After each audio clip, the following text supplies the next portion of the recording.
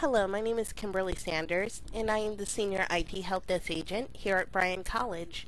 Today, we're going to get started with the SRT Real-Time Writer. We are going to set either a 200 or 400 SRT series writer within caseCATalyst. So first, to get started, we want to address the USB to serial adapter. The USB to serial adapter is a device that will need to be installed separately from the caseCATalyst. It will attach from your computer to your writer. So you first want to take the disk that was included in your package.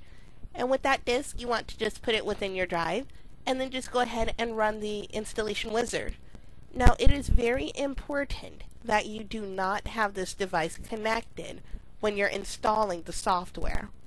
Once you've installed the software, simply reboot your system, and once you're up and running again, go ahead and connect the device and then open up caseCATalyst.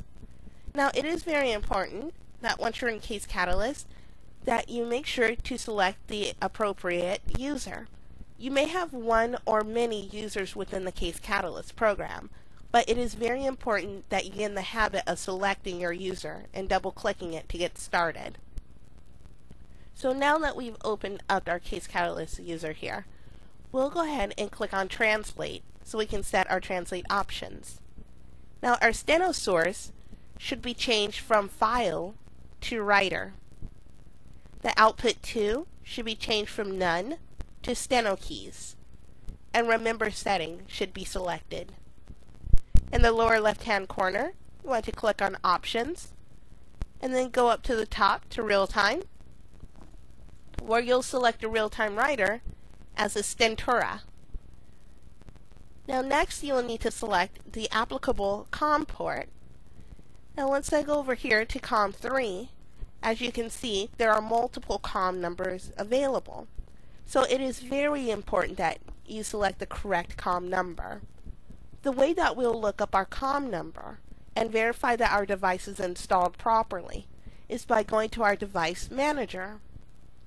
We'll do so by clicking on Start, right-clicking Computer, and clicking Properties. After you've done so, you'll click Device Manager, and then click Yes on the User Account Control message, which may or may not pop up.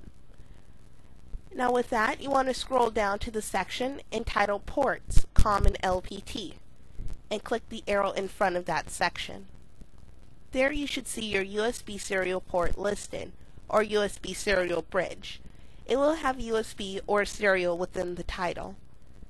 And within the parentheses, you will see the applicable COM number. So as we can see here, I'm located on COM 30. Now should this device have not installed properly, I would receive a yellow icon in the front, and this would be listed under Unknown Devices, which will let me know that I would need to unplug the device and then run the installation wizard once more, so that way I can ensure that it's installed. Now I can also right-click that device and click Update Driver Software, and then search automatically for the updated driver software as well. Both methods will load the software for you. So now that we've verified the COM number, we can go ahead and close the Device Manager and System Properties. And back in the Translate options, we'll select COM 30, which was my applicable COM port. So I'll click Apply and then OK. Next, I'll go ahead and create a practice file, and we'll test out our settings.